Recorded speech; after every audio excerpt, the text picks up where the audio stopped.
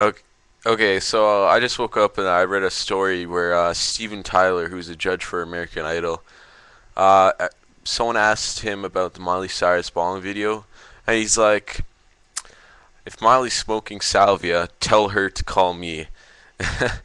And it was pretty funny because he looks like someone who would do drugs. But it's good to know someone's looking out for you, you know?